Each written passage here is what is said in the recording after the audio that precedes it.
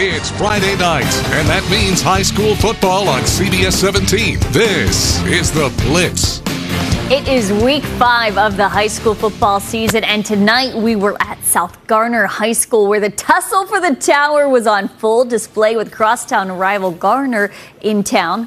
This is not a long-standing rivalry, but it's quickly becoming one of the must-watches each season with bragging rights on the line, so you know that pregame pep talk from Coach Green was gonna be legit. They say we are Garner. This is our house, though.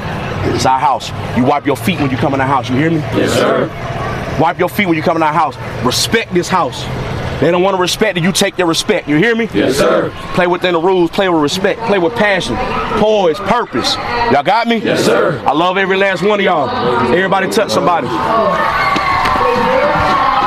Dear Lord, the battles we go through in life. Dear Lord, the battles we go through in life. We ask for a chance that's fair. We ask for a chance that's fair. Chance to equal our stride. Chance to equal our stride. Chance to do it there. Chance to do it there. We should win. We should win. Let it be by the code. Let it be by the code. Faith, honor, held high. Faith, honor, held high. We should lose. We should lose. Stand by the road. Stand by the road. Cheers, the winners go by. Cheers, the winners go by. Day by day. Day by day. Get better and better. Get better and better. We can't be beat. We can't be beat. Won't be beat. Won't be beat. I'm ready to go after that. Tough start, though, for the visiting Trojans. Starting quarterback Braden Selvage injures his ankle early in the first quarter and is out for the game. Garner has to turn to freshman signal caller Christian Ormandy, and the youngster delivers in the rivalry game, connecting with Isaiah Dawson for the first score of the game. It's 6-0 Garner. The Trojans' defense has been outstanding all season and was again tonight, coming up with a big third down stop, putting an end to a South Garner drive. The Titans had their chances to turn this game around. Instead of getting the pick 6 here, the Trojans get a big gain. Ormandy to Dawson again. The Trojans will then cash it in. Dawson scores his second touchdown of the night. The timeout of the shotgun, 14-0 Garner at the break. Halfway through the third quarter, South Garner finally gets on the board. Quarterback James Johnson finds his favorite target, Zaire Hines, and we've got a game. It's 14-6 Garner. The South Garner defense then gets into the act. Check out this big hit by Andre Sanders. Oh! The Titans will get one more chance late in the fourth to tie the game. Theo Skinner comes up with the interception with 2.5 minutes to go in the game. Just over a minute to go now. South Garner facing 4th and 3. Johnson's pass drops back deep. It's going to fall incomplete. Plain spoiler for you. And Garner travels down the road and avenges their only loss to South Garner from a year ago. 14-6 is the final. Trojans' first-year head coach Donald stoked with the win. It was great. It's great for the school, great for the kids, great for the team, great for the community. Listen, you know, we the old Garner, and so we want to always remain relevant. We want to always do what we're supposed to do, and we always want to let everybody know, hey, Garner starts with the blue and gold. My starting quarterback went down. He's the leader of my football team. Christian Ormandy, a freshman quarterback, came in and did a tremendous job.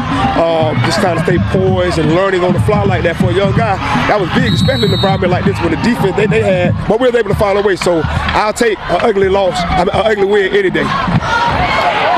Well, it's not often you have about over 100 people at a high school game hours before the game itself, but that's the kind of impact the greatness of Garner pregame celebration has made. This idea came from South Garner assistant principal Xavier Wallace. He said because South Garner is a newer school, he wanted to do something to unify the town of Garner.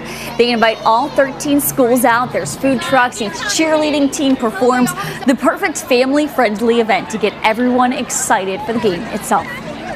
You know, honestly, it's just amazing. I'm super thankful for the opportunity. You know, it's something that we've done historically since I've been at South Garner, and we want to keep the tradition alive. Every year since we've done it, it's grown and grown and grown. So I'm just looking forward to see what it looks like 25 years from now. All right, everyone, take a knee, helmets off, time to take a break, relax a little bit.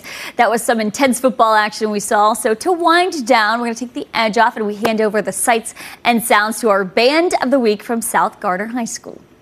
2, 1, 2, 3, 4.